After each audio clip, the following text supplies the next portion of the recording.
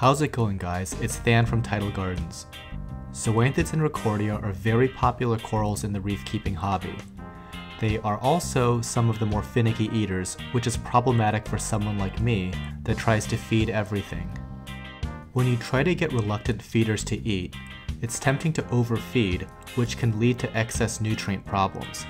Things like algae blooms and buildup of dissolved organics can put a damper on your enjoyment of the hobby, believe me.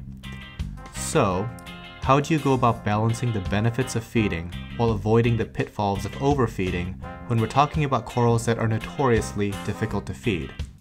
One possible solution is to go with dry pellet foods like the kind Fauna Marin produces. Sinking pellets avoid the cloudiness you get from thawing frozen food, which largely goes uneaten. Let's see if we can get these corals eating.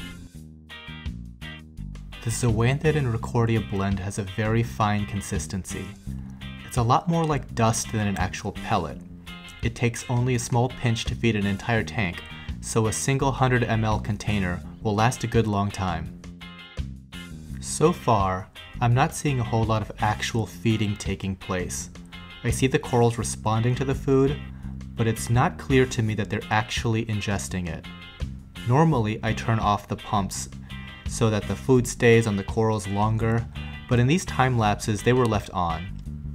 Now I don't know how important a role that plays because the Zoanthids and Ricordea had the opportunity to grab the food just fine, yet they appear to be sloughing it off rather than trying to ingest it.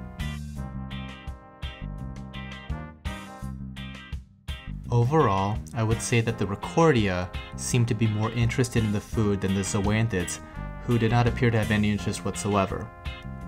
This isn't a huge surprise to me because in my other Zoanthid feeding video, it didn't appear that the Zoanthids ate anything.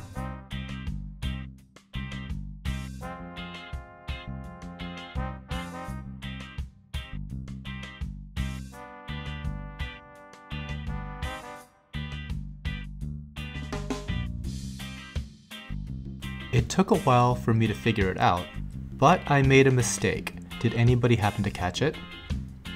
I forgot that sometimes Fauna Marin foods are actually a two-part formula that you have to combine. Now it turns out that the Zoanthid and Ricordea food here needs to be mixed with a liquid solution called Ultramin D. It's an easy mistake to make because there are no instructions anywhere on these containers, and what documentation is that's written, it's 100% in German. After mixing the Ultramin D to the pellet food, I tried it again with the Zoanthids. The effect was subtle, but before where it did not look like the corals were eating the food at all, in this time lapse I can see the polyp fully closing around the pellets. So what do you guys think? Is this a product that you would try out in your tank? Now if you've tried this out before, what were your experiences? Let me know in the comments below.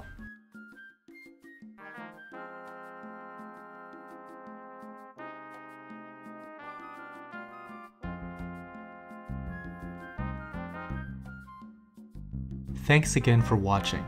If you haven't already, please subscribe to this channel to get the latest updates and newest videos. Also, if you're looking to try this food out, take a look at our sister company, Advanced Reef Aquarium. We carry lots of coral food on our site. Gotta keep those corals well fed, guys. As always, happy reefing.